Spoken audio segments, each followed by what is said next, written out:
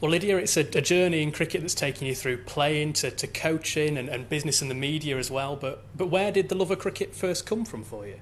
I think, well, for me, definitely it was through my family. So a lot of the girls sort of my age now had a similar sort of route. My dad played cricket and I would go up to the local cricket club and watch him play and sort of try and copy what he was doing, go in the nets and learn that way. And so for me, growing up at my local cricket club was a massive part of me as a cricketer and as a person as well. I learnt a lot from the people there and then went on to play sort of county age group stuff. But yeah, I mean, for me, it's all about the local cricket club down at Hayes in Kent, which is where I learnt the game. Well, there have been many women and girls around there as well when you were down there picking up hints and tips.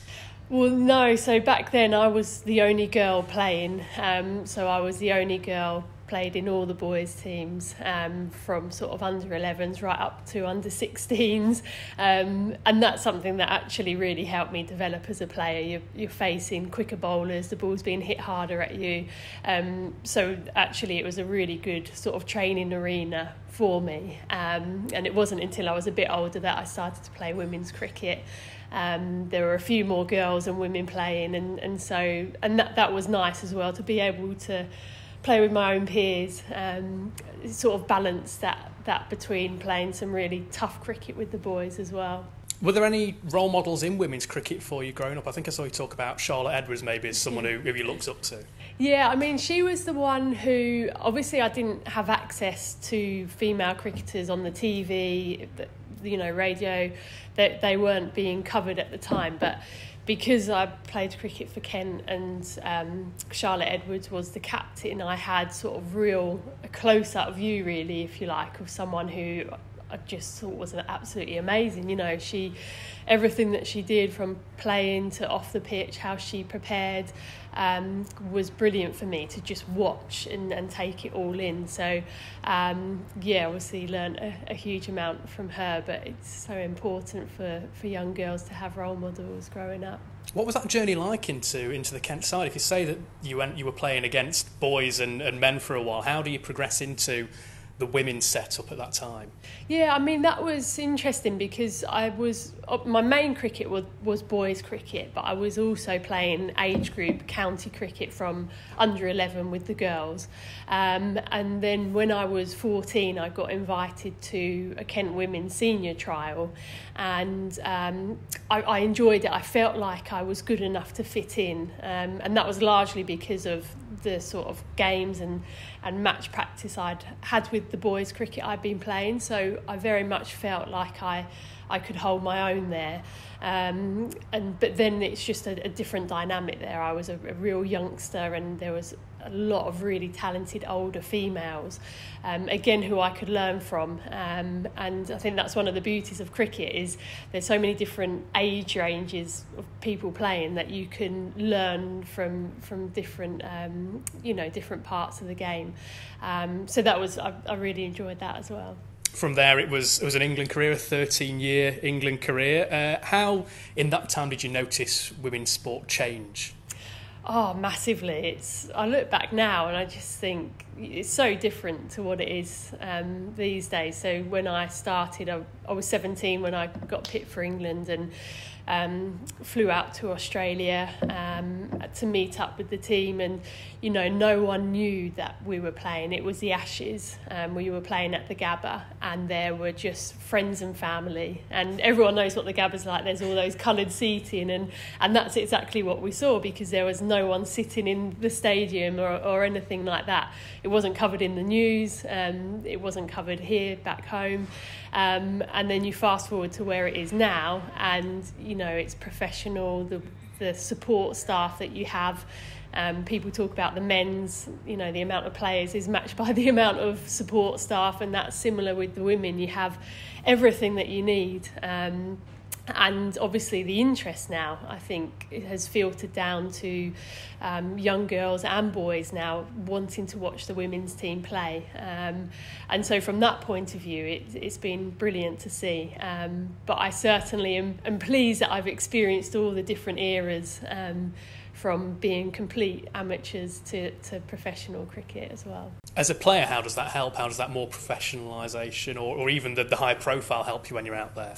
Yeah, I think just time on task, really. I think when I was breaking into the England team, I was working full time, so I would only be able to maybe get in a couple of sessions a week, and then you compare that to professional cricket and you're training 5 days a week if you want to. So I think time on task helps you develop your skills, but then it also brings other elements into it, in that when you're professional, it can be quite consuming. And I think now the girls are in a situation where, you know, they are on television a lot, they're on the radio, so they're a bit more accountable, I think, for what they're doing, because it is their job, and as anyone, you have to perform. If you don't perform, then you lose your job. So from that point of view, it can also be quite brutal. There were Ashes wins in your career, there was World Cup wins, England Player of the Season. Is it easy to pick a particular highlight out? Yeah, I think the one for me is the 2009 50 over World Cup. So that was in Australia, and the reason why that was so special, I think, is because we had a group of players who had been on a journey for 4 years. So rewind back to 2005, we got knocked out of the World Cup. We didn't even make the semi-finals. We were really young, really learning our way, and that 4 years was a massive journey to be a part of. We were developing as cricketers and as players, and we were a really close-knit team as well. So I think any team sport, when you're that close with the people you're playing with, all these successes actually are much better, I think, when you're all sort of buying into that common goal, which is a bit of a cliche, but I think when you actually care about your teammates and you want them to do just as well as you do, I think that's something that's really special as well. Has the women's game progressed in the same way across the world? When you meet up for World Cups, do you notice that internationally the sport's grown? Yeah, it has, but I think there's still a way to go. I think there's sort of from the top 4 or 5 teams, so England, Australia, India, now South Africa, are getting more support, but I think there's still other nations out there who could do with more support to level the playing field, because there's no question that other nations, you know, Sri Lanka, Pakistan, Ireland as well, there's no question that they've got the players who can perform on the world stage, but until they get the support, I think that's when, when they get that, that's when the competition and the levels of competitiveness will be more vast. And I think that will be a great sort of point for women's cricket to get to eventually. How did you manage the transition as a player to starting to coach as well at the same time as well? Well, I think, I think I was quite lucky, because during my playing career I was a Chance to Shine coaching ambassador. So people will be aware of Chance to Shine helping develop cricket in state schools. So whilst I was sort of in the mid phase of my career, I was coaching in schools, working with county age groups and sort of learning the trade that way, if you like. And then I think when I became retired, it was quite a nice transition for me to go into, and it was something that I really enjoyed as well. I think, you know, when you're consumed by the game from a playing point of view, you can appreciate actually coaches more when you're outside of it, and just how much of a role they can play. So it's something that is really enjoyable. What have opportunities been like for female coaches in the game? Yeah, again, I think it's something that can always improve. I think certainly in county age group and in the England pathways and throughout, I think that's something that the ECB are working hard to make sure that there's more opportunity for female coaches, because I think there will be more and more women coming out of the game now who will probably go into the coaching route, and I think they will have a huge amount of skills and expertise to offer. So now I think is a really good time to sort of get a good cohort of female coaches and give them as much opportunity as possible, not just at that sort of international standard, but at the grassroots level as well. I think that's where the whole role models in schools and clubs is just sort of priceless, really. You can't put a figure on that in terms of the impact that has for young girls and also women as well. Now you've worked as well on improving opportunities for girls with, for one thing, the Cricket for Girls Academy. Where did the idea for that come from? What did you feel that would bring, if you like? It's sort of quite organic, really. When I retired, I just contacted some clubs and I just said, look, do you want me to come in and do some coaching for you? And they were like, yeah, okay. So I did that, and then I just thought there's something in this, in young sort of female coaches going into schools and clubs and breaking down barriers for young girls. Because I've seen it myself when I go into a school and you're teaching a mixed class. The boys run out, they're sprinted out, they change, they're ready to go, and the girls sort of follow slowly behind them. And when they see actually they've got a female coach there, you suddenly see their demeanour change, their eyes are a bit wider, their shoulders go back a bit, and they suddenly realise actually this is a sport for us as well. And I've seen that happen countless times. So that's what I mean by sort of the whole female role model. I think that's something that's so important at any level, and it's been great to see those young girls then go on and carry on playing cricket. Yeah, and I suppose does that come from the profile of the game as well, not just the people like yourself going into schools, but if girls can see women's cricket on TV, in the papers, etc. Yeah, definitely. It's sort of that phrase, isn't it? If you can't see it, then you can't be it, which I think is a really good one. It's, if young girls can see, whether it's Heather Knight out there playing cricket for England, lifting a World Cup trophy, or listening to them on the radio, it's all about making it as accessible and visible as possible, and that's always getting better and better, and we're seeing the results with it now. From grassroots level at clubs, there's so many more girls playing cricket through the All Stars programme, which is brilliant, and then also with the softball women's festivals, you're seeing women who haven't played sport for a number of years get back involved into cricket and being active. And again, I think the impact of that link between seeing the pros do it to then you picking up a bat yourself is really important. I mean, cricket's probably one of the more equipment-intensive sports that you can pick up as a child. So I know you've worked with the female cricket store as well. How big an issue is it for women and girls to be able to find the right equipment to be able to play the game if they want to? Yeah, I think there's two things when it comes to the equipment side. There's one is the functionality of it. So are the cricket bats light enough for them? Are the wrist straps on the pads the right size so that they're not sort of being sort of tied round and having excess strap hanging off, similar to the pads as well. And to the size of the cricket balls. And then there's the cricket is a sport for women and girls aspect of it. And so if they can't find the right kit for themselves, then they will think, well, this isn't a game for us.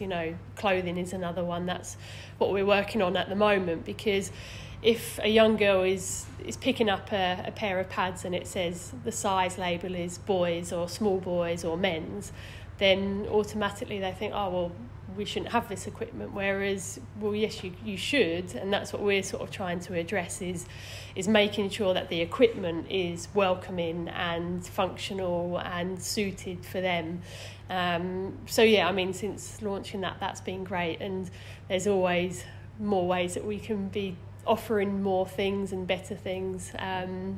That's obviously a good starting point to make sure that women and girls have a place to go to get their equipment. What was that experience like for you when you were starting out? Was it a case of hand-me-downs and various bits and bobs? Yeah, it was really. It was. I was lucky because my dad knew what to get, so he was a cricketer himself, so he would just go to the shop and he'd get me my bat. Whereas I think the challenge that young girls have now is the route to entry is more different, it's more diverse. So it isn't because they've got a family member playing, it's because they've played at school. So suddenly when they come home from school and they say to their parents, oh, I need some cricket kit, and their parents don't really know the game of cricket, that's a challenge in itself. So I think being able to sort of not educate but have materials which help parents know, okay, this is what we need to buy, this is the size we need to buy, because as I say, it's not the same for everyone, the route that I had and a lot of the England girls had, in that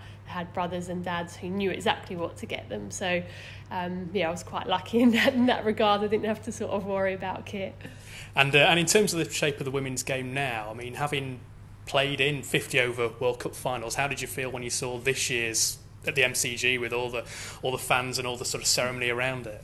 Yeah, I mean, I was there and it was unbelievable. I was sort of got to the ground quite early, and 2 or 3 hours before, and there was this amazing buzz around the ground, just people so excited to get into the MCG.